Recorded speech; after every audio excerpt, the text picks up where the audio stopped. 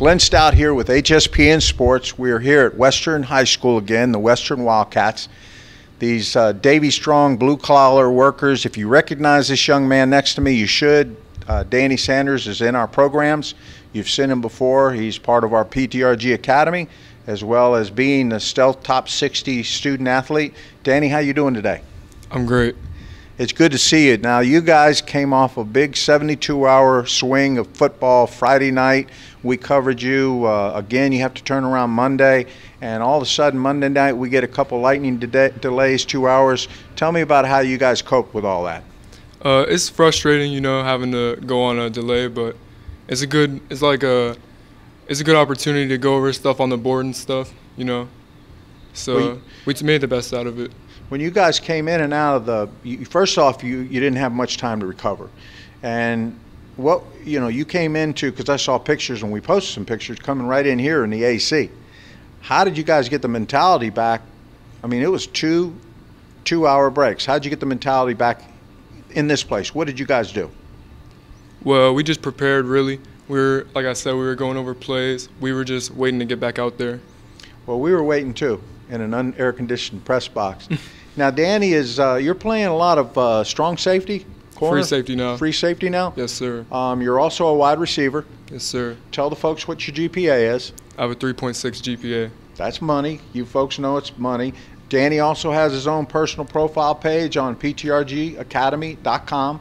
Danny is in the program, and what I want you to explain to them in the program of playing a recruiting game, you've already written about some of the things in the program. Why don't you let them know some of the things that you realized that maybe you didn't know before you started the whole process? Well, it gave me kind of like an insight to a college coach's mind. So it's like one of the main priorities is good grades and stuff like that. So, and character.